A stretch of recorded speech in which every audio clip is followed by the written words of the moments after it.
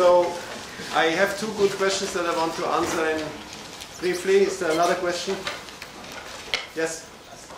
About your proof that this is really a fundamental domain, don't you need also to somehow say that no translator will intersect? Yes, yes, that was one question that was really asked. You have to do that independently, yes. And I think what you have to do, I don't know the details in my head, you just take a set in the fundamental domain, look at an ABCD, assume that it's also in the fundamental domain. From that you deduce some inequalities, like the imaginary part is quite big, but the imaginary part is a simple formula you have to calculate it. That might be just one of the set, C set plus D absolute value or something. And because that's quite big, you realize that C set plus D must be quite small, which means since Z is quite big, C should probably not be there, which kills one coefficient already, and you keep going. So that's something you have to do independently. For what follows, it doesn't matter much, because we will show in a minute that F has finite volume. And if F is not really a fundamental domain, because you might get that this point is equivalent to that point or whatever, which doesn't happen, then you may have to choose an even smaller fundamental domain, which also has finite volume. All I care for what follows is that I want to know that my quotient is finite volume. But I will keep working with this picture because it's the correct picture. There's one question. The other question is how does the fundamental domain look like in SL2R or PSL2R, right? Or in T1H? And there the answer is you just need to take all the tangent vectors at all the points of the fundamental domain, the base point in the fundamental domain that you constructed previously. Okay. Any other questions? Could you repeat the second question? Second question was, how does the fundamental domain look like in T1H? And the answer is take all possible vectors, attach to all possible points in the original fundamental domain. Okay. Then we move on as the last question to the subject at hand. Let me give you a picture of another compact quotient, but I don't want to construct any of these other, even though they're somewhat easier, but they're harder to find somehow. And the picture is quite easy to draw, so that you draw a picture.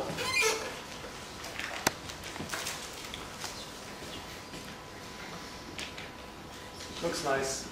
So you can somehow find a discrete subgroup gamma so that H mod gamma looks like this. Meaning so that H mod gamma is a compact surface. You can have that, you can have more handles, you can somehow, very few handles is not so possible.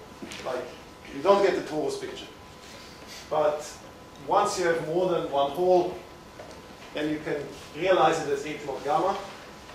And in many different ways, you can also attach here some extra surface that is a bit smaller or whatever. So there are many such things, and we will also talk about these. So, definition. Gamma is a lattice if H mod gamma has finite volume,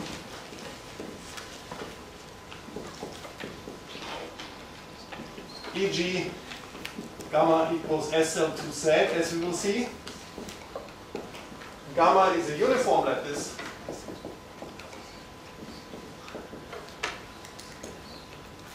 also called co-compact lattice if H mod gamma is compact. Compact implies finite volume, but not the other way around. And yeah, the nicest, the quickest example to state is SL2Z, but it's just a lattice, not a uniform lattice. Yes? What is uniform about co-compact lattices? What is uniform is a good question. The thing that is uniform is the injectivity radius. But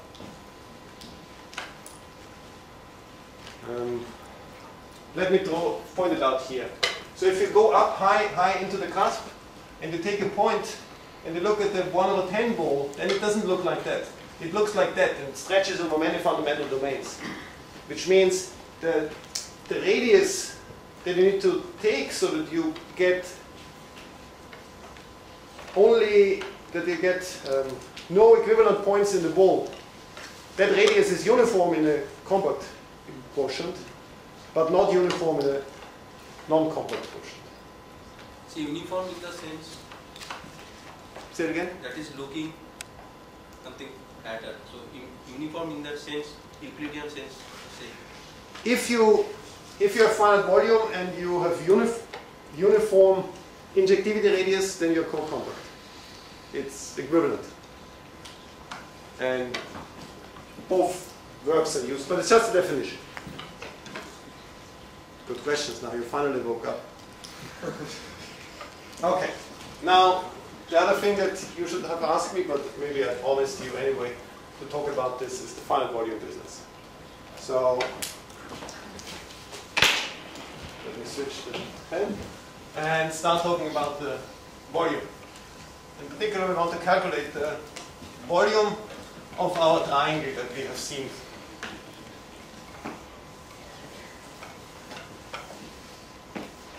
And then at least we fit into the second category that has been talked about in the morning. Right? The first category was a continuous transformation on a compact metric space. Well, we don't quite fit that because we are not compact. But the second category was measure preserving transformations of a finite volume object. Okay. What's the volume?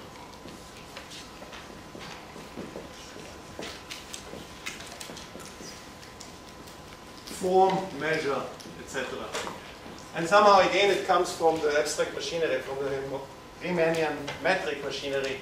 You started with this notion of length, so that was giving you a notion of length for tangent vectors.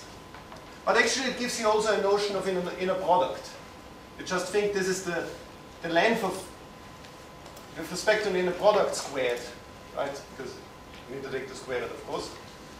And once you have the notion of a Euclidean length, you also have an inner product. Once you have an inner product, then you can define volume out of it. Because once you have an inner product, you know what you can do orthogonal projections, calculate volumes as well, and etc. So the right volume form that gets out of it, this discussion, is the x dy over y squared. That's the, and you can check it independently, that this is again invariant under gamma. So if you want to calculate the volume of some whatever domain, rectangle, parallelepiped in the hyperbolic plane, you just parameterize it by in a two-parameter way, and then use this as your definition of the local volume. And you will see that under gamma, the parallelepiped may shrink if you think of it Euclideanly, but the over y squared fixes everything nicely, and you get again that it's invariant. So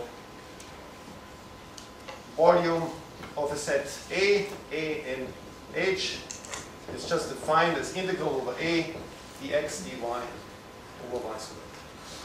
And you check, this is SL to R invariant. which is sort of automatic because it's derived from the Riemannian metric, and the Riemannian metric was preserved. You can also think of it this way, then you only have to do the calculation once. Okay? But now we have a very complete fundamental domain for our modular surface, which I'm just erasing. So it's just a stupid calculation to check whether you have a finite volume fundamental domain, because once you have a finite volume fundamental domain, then hopefully you have a finite volume quotient domain.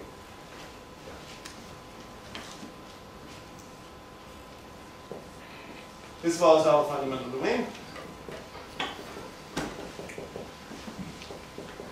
And volume of f you can calculate, but it's smaller or equal than the integral from 1/2 to infinity, integral from -1/2 to 1/2, 1 over y squared.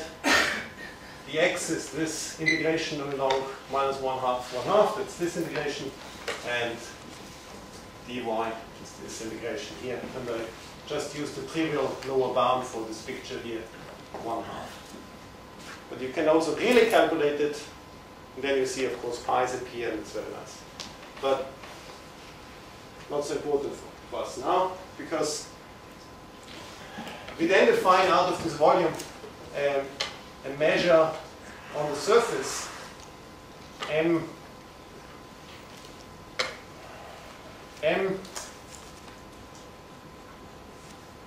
h mod gamma of some subset E, I define as the volume measure in the hyperbolic plane of, I take the pre-image of the real subset of which I want to take the measure, but then intersect it with the fundamental domain and call this my volume. So in terms of the measure theory, I'm just identifying my surface with the fundamental domain and use the measure that I have on my fundamental domain. Okay, now it's finite. That's the whole point of this line here, that this is finite.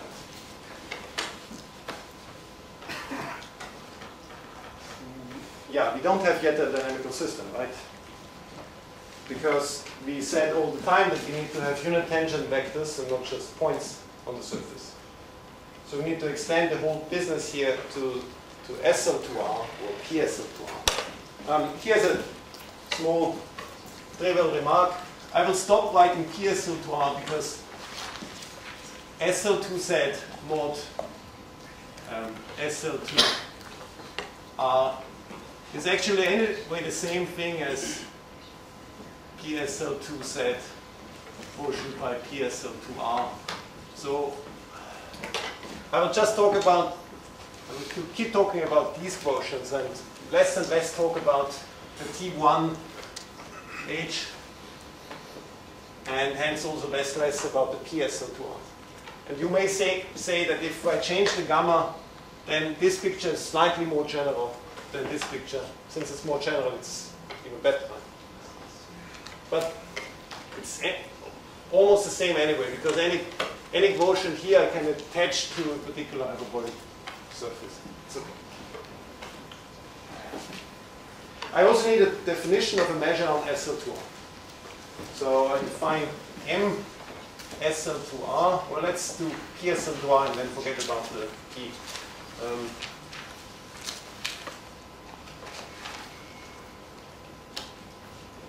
Yeah. I'm cheating. Let me cheat for a moment and just define it via the isomorphism to the unit tangent bundle of the hyperbolic plane.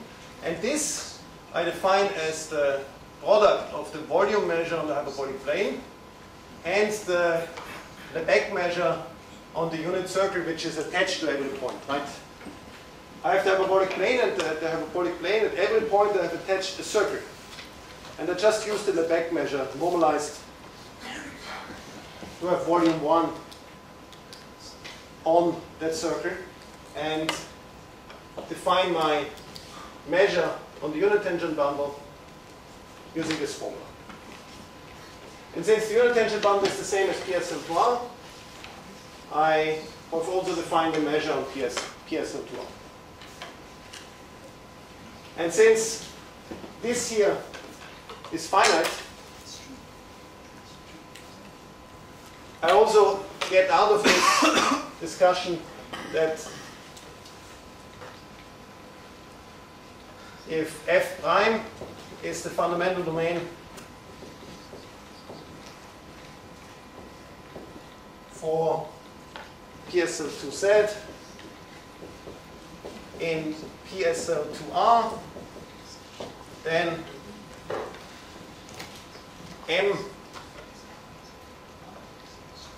PSL2R of f prime is less than infinity.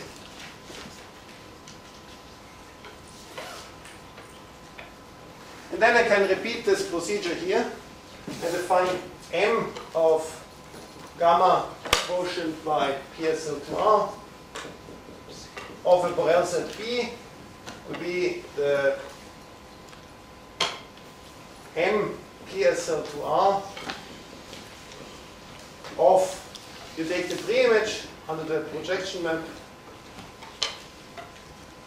of this Borel set and then intersect with the set f prime. And this defines a finite measure on X, which is my gamma, my PSL2R quotient by gamma. And gamma for us is currently the PSL2Z. Okay, so let me recall what I all said. So, may I object a little? So this formula for Only a little, okay. For the measure on the unit Yes. tangent bundle, Yes? you just use any identification of the unit tangent bundle with the product, and it's good. Yeah, it's good. No, you use it. But there's a There's a canonical connection. Canonical? Yeah, that's one G Up to- connection. maybe not canonical, maybe there's a choice in the isomorphism depending on the base point. But once you tell me within one base point what the particular angle corresponds to, then I know what other angle should correspond to. And for Bini it's all the same, right? I mean, that's it.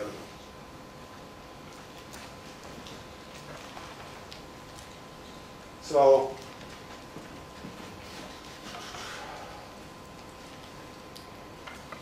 I could also have said the Iwasawa decomposition if you are more happy with that, but maybe some others are not so happy with that. So in the background, let me emphasize or say a bit about this strange comet. When I checked that SL2R acts transitively on the hyperbolic plane, I actually used the triangular group, the group that I call B. So I can identify the H with B if I want to. And then it would be actually simply transitive. And that would be okay. Then the volume form on H I can identify with a measure on B. So H corresponds to B in some sense. But B is not SL2R, and what is missing is the K, the SO2. And actually it's true that every element of SL2R can be written in a unique way as a product of the Borel subgroup, the triangular one, and K, or in other letters, NAK. So it's NAK or Iwasawa decomposition. And if you want to prove it, all you have to do is Gram-Schmidt. So let me write down here Gram-Schmidt. What does Gram-Schmidt mean? Gram-Schmidt takes two vectors, right, for instance, in R2, in an arbitrary position, and then produces an orthonormal basis out of it. What you have to do along the way if you want to produce the orthonormal basis, you have to maybe shrink the first vector, maybe stretch the first vector. That's a diagonal transformation. And then you may have to add or subtract a certain multiple of the first basis vector to the second one, and then shrink or make bigger again the second one. If you think about this, the n and the k, the n corresponds to adding a certain multiple of the first to the second. The a corresponds to making them smaller or bigger. And what remains is a orthogonal matrix, because you have now an orthonormal basis. So Gram-Schmidt precisely proves this Iwasawa decomposition for SL2. And the B is the H, and the S1 really is the K, because the K is SL2, which is S1.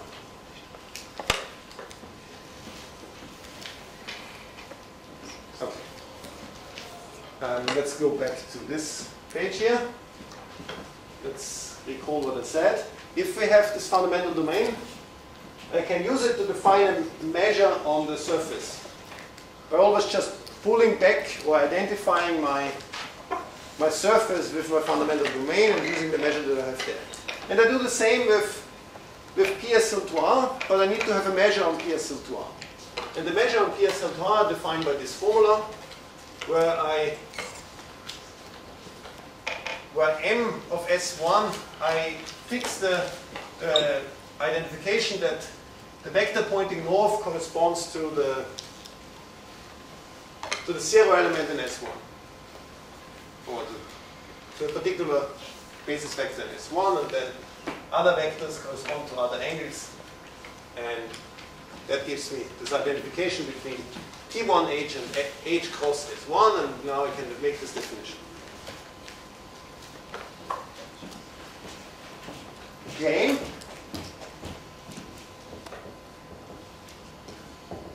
the left SL2R action on, well, let's keep making PSL2R, reserves M PSL2R as defined above. Let's call it above.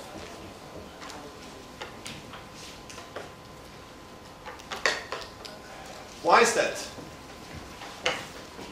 Because I already know that it preserves the volume measure on H. What does the derivative action do? The derivative action which corresponds to my left action. My left action is the derivative action coming from the Möbius action. The left PSL2R action acts as it does on the hyperbolic plane, and then multiplies at every point with the derivative at that point. What does multiplying mean? It means it rotates the circle, but rotating the circle preserves the measure. So I'm preserving the measure. I'm using in the background that the derivative of the Möbius transformation is a complex number. So the tangent vectors are just stretched according to what needs to be stretched and then rotated by some amount. But the amount doesn't matter, it preserves always the measure. i.e., it is the left Haar measure. We have identified the left Haar measure.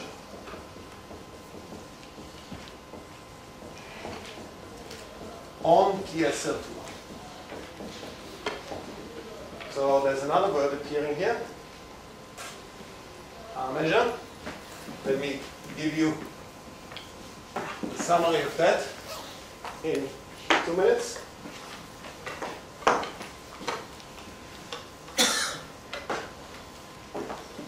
Here, every nice group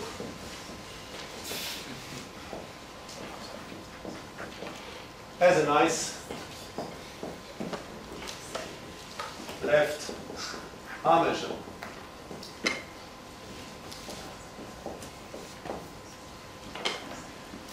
That is very nice. It is locally finite, not equal to the zero measure, open on positive sets, finite on compact sets, it all goes with that, and left invariant.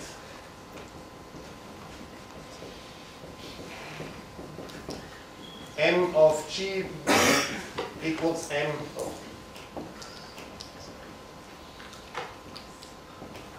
And what's a nice group? A nice group is a locally compact symmetric group, sigma compact, and it's all fitting into nice measure theory. All the groups that I'm happy to talk about will be locally compact, sigma compact, metric, and now that I've said all of this, I will not talk about that again.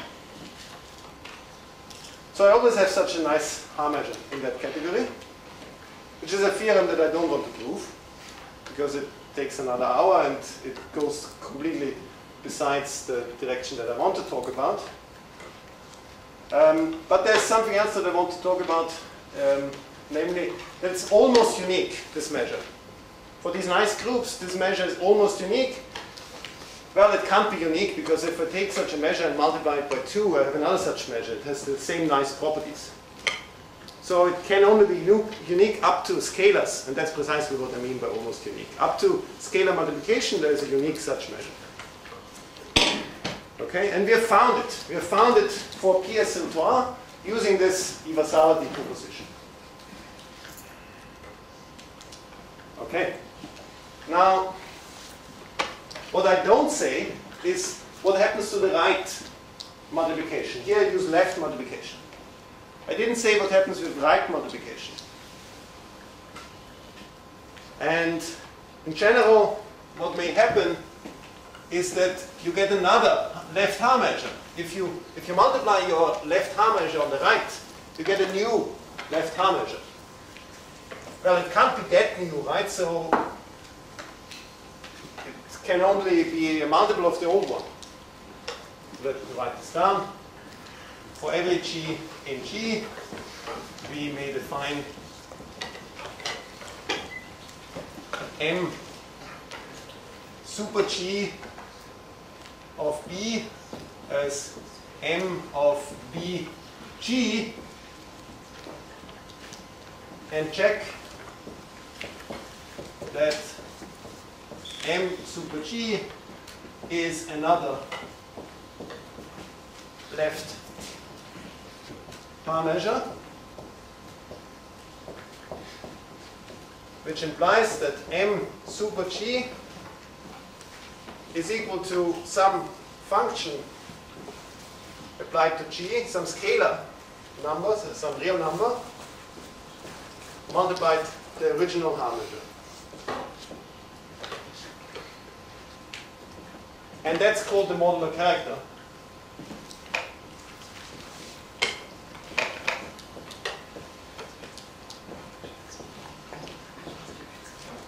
And in particular, it's a character, which means it's a homomorphism to the multiplicative group. Now, some groups have this nice property that makes this modular character trivial. And then a left H measure is also a right H measure. And these groups are called unimodular.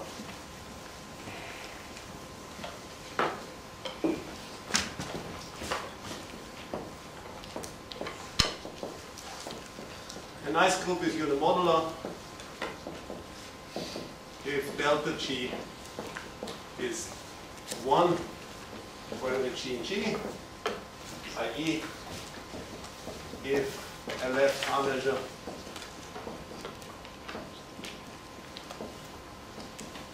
is also a right H measure. There always also exists a right H measure, which may be a completely different measure. That's not what I'm talking about. I'm fixing a left H measure, and I'm translating the left H measure on the right, and check then that it's also a left H measure, so it needs to be a multiple. And if this is always the same measure as before, then I know that I have this property. Now, the claim is that SL2R is unimodular.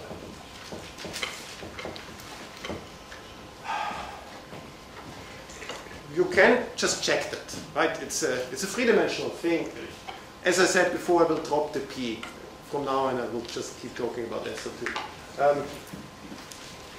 We have a three-dimensional thing that we have described by some coordinate system, and we have an action on this coordinate system which is definitely a smooth action, so you can just calculate the Jacobian, right? I mean, it's a three-dimensional thing that you can calculate the derivative of and take the absolute value of the determinant of the derivative.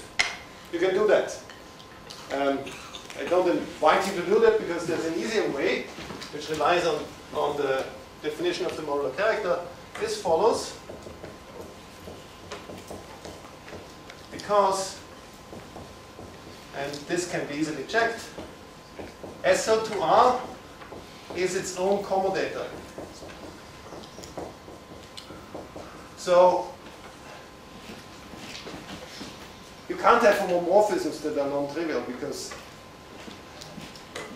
the group is generated by all its commutators. By which commutators look like this: GH equal G inverse H inverse GH, GH in SL2R.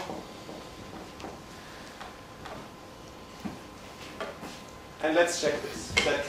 It's not equal to the set, it's equal to the group generated by the set. That's the definition of the commutator subgroup. And these elements have to be in the kernel of every homomorphism to an abelian group, obviously. And R gross is an abelian group. Delta is a homomorphism, which you can easily check. So these elements are all in the kernel of delta. But since these elements generate SL2R, delta is trivial. Which means SL2R is a unimodular group. Which means that we can also multiply on the right and preserve the measure. And that's good because then we can keep going afterwards. So let's check this again here.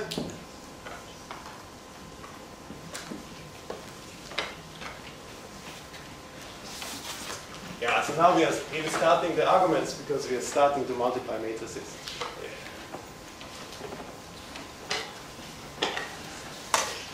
If you go into this topic somehow, one thing you start doing a lot is multiplying matrices.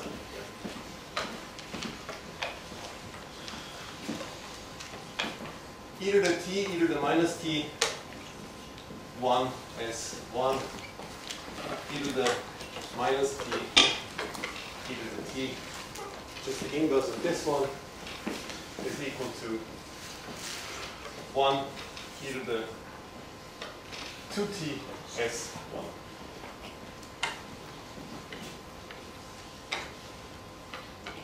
Just calculate it, which means the commutator of e to the t, e to the minus t, and 1s1, I probably get messed up, but it's 1 plus minus e to the 2t minus 1s, something like that.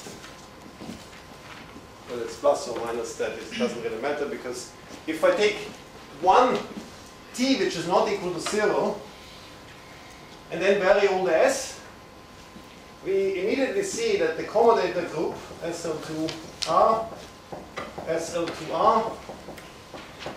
contains all all these groups, and then you do the opposite, you do the same calculation with S at another place, and you get the same answer with another minus somewhere, who cares? You get also that the commutator group contains both of these types of matrices. And then you have another game that says that these two types of matrices generate all of SL2R.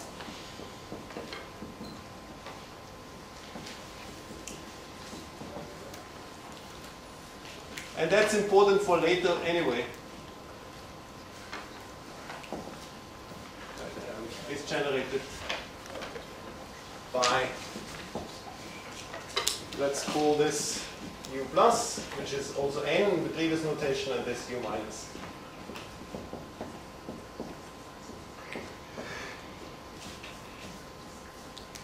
We do this just by restricted Gaussian elimination, if you want to say it like this. You take a G equal ABCD, and you want to reduce it to the identity, right? Now, if the C is 0, then I just multiply it on the right by one of these uniform matrices to add the row here to that row here and to ensure that C is not 0. So let's just suppose C is not 0. If C is not 0, then I can use one of these matrices, multiply on the right, and add or subtract a multiple of that row to ensure that A becomes 1. Right? By applying a unipotent matrix on the right, right may correspond to row or column operations, left may correspond to the other. So figure it out. So you can ensure by the right operation that the A is equal to 1. Well, after the A is equal to 1, you do the same and kill the C and now make it 0. And now the D must be 1 because the determinant is 1. And you stand with a unipotent matrix that you wanted to work with anyway. So the only thing you can't do is you can't multiply a row from the beginning with something. But you don't have to just by doing enough back and forth operations. You achieve precisely this statement using Gaussian elimination. And it works in any dimension. So if we ever want to use this in higher dimensions, we have it at our disposal. Okay.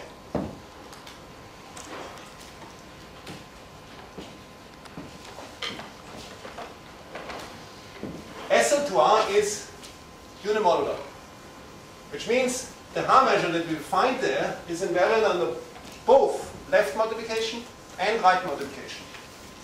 I'm making such a mess of left and right multiplication because they really mean different things in our hyperbolic language. The left multiplication corresponds to the isometries that we started off with. They correspond to the Möbius transformations. The right multiplication, we have attached a meaning to the diagonal elements. The diagonal elements from the SL2R on the right correspond to the geodesic flow. That's what we already know. That's already something that we gave a name to somehow. But even the bigger SL2R action on the right makes sense. You can just multiply on the other side as well, and this also preserves the measure.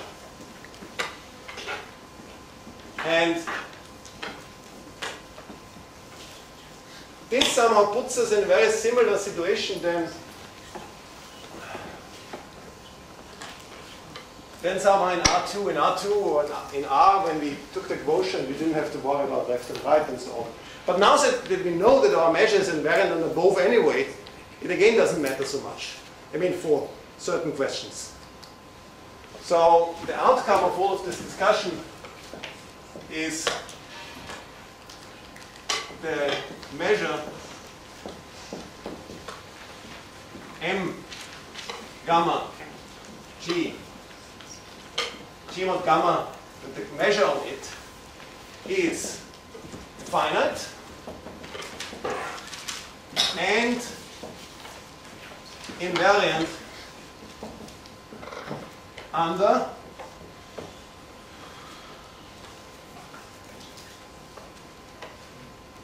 the right action.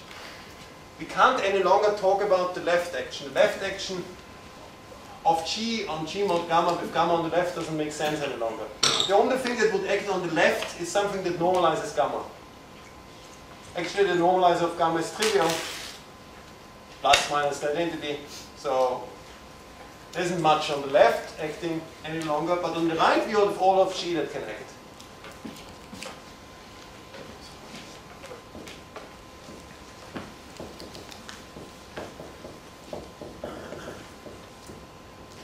Ulrike, you have the t-shirt on? No. You should come with the t-shirt tomorrow.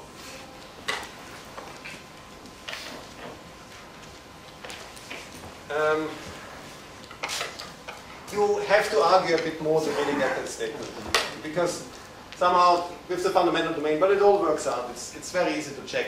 Think about what you have to check and then check it. It's the homework. But it basically comes from the story that we developed. So maybe I should have asked before. Are there any questions?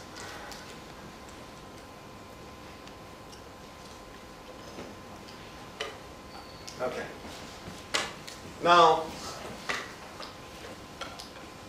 we can start talking about this dynamical system. We have x equal g mod gamma. Gamma equals SL to Z, and G equals SL to R. And we have here the diagonal transformations. Let's again put them with a T over 2.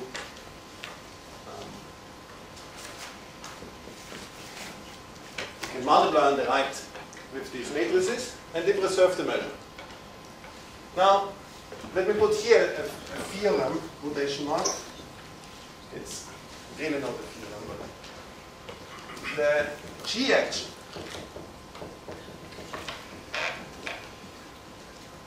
on G mod gamma is ergodic, i.e. every invariant set is trivial or co-trivial M G mod gamma of this invariant set B is 0, where I normalize the measure so that the measure of the whole space is equal to 1. It's not, so at first reading it may look like not even a lemma, let alone a theorem. Because it's a transitive action, right? If you're invariant and you're transitive, then you need to be everything or nothing. You don't even need to assume any measurability or something. Either you're everything or you're nothing. But after you somehow use the correct definition of invariant, it becomes a little bit of a statement on the order of Fubini, because invariant is not defined as being strictly invariant. Invariant is defined up to measure 0. So you have to do a little bit of a lemma here too. But the transitivity should kill it, and you may have to use, say, Fubini or something, and then you see that it's maybe a lemma, but not a theorem. Now here comes a theorem. And you could even call it R-team. Could attribute it to R-team in this particular case, but in more general context maybe to Hopf. The A action on X as defined over there is ergodic. And that's not trivial, because the A action is not transitive. So there's no simple minded argument that tells you that invariant sets are trivial. Let me actually prove a slightly stronger statement. In fact, and that maybe is Hopf, the action of A1 is ergodic. A1 being either the 1/2, either the -1/2. The time 1 map in the geodesic flow.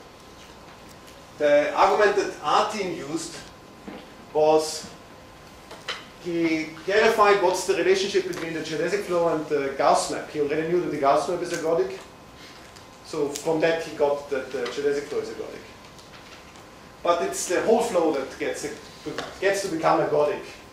If you use this argument, then you would have to think a bit harder to see whether this statement is true, but yeah, this we proved. We proved the second statement, which is a stronger statement, already in the beginning, instead of going through 2 steps.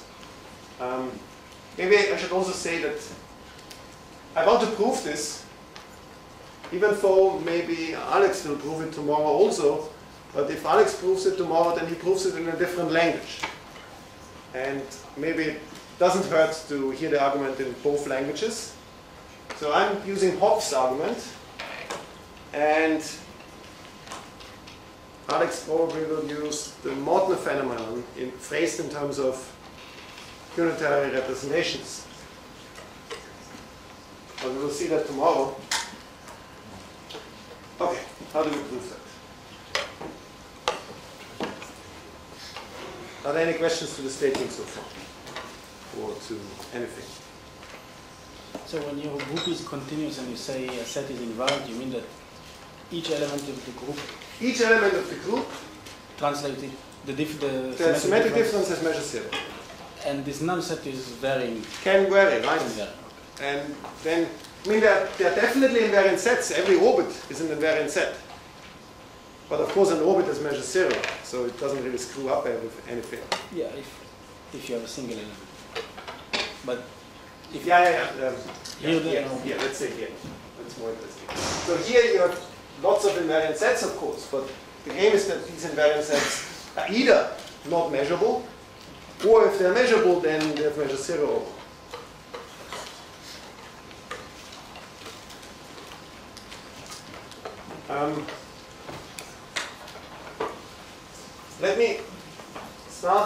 Let me today give you a cheat proof, a proof that uses a cheat and hence is not a proof, and then maybe tomorrow fix it to make it into a real theorem, a real proof of a theorem.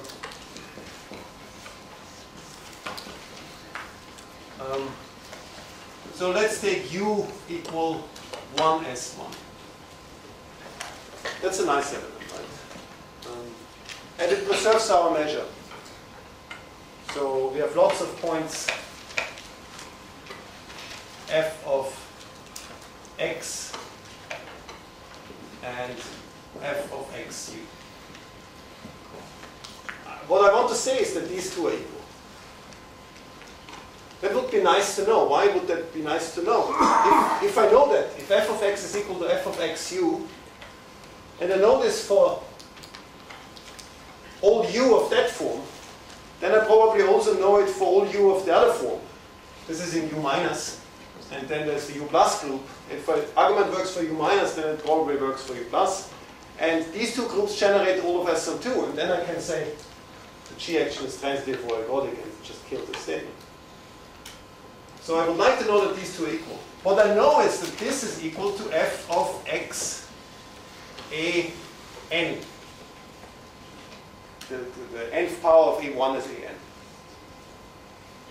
And I know that this is equal to f of x u a n. What are you assuming about f now? Invariant under a1. So I assume precisely this equation. Right then, when I show. So you're making this functions, not the sets, right? So function is not a set, set is not a function, but they're basically the same thing, right? So maybe the proof starts here, still with the quotation mark. Let B be invariant and define f as the characteristic function of B. Thank you. So then this function is invariant. And I have this formula and I have that formula. I left here some space because I want to make it more complicated.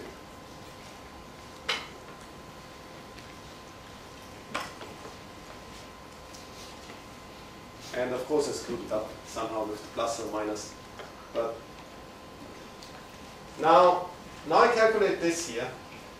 And if my an, luckily the definition is not on the board any longer, is defined correctly, then this is 1 e to the minus ns1. I got a minus 1, but never mind. Flip it or use n negative, then it's also fine. Now, why is that good? That's good because this is tiny. If n keeps getting smaller, bigger and bigger and bigger, this gets smaller and smaller and smaller.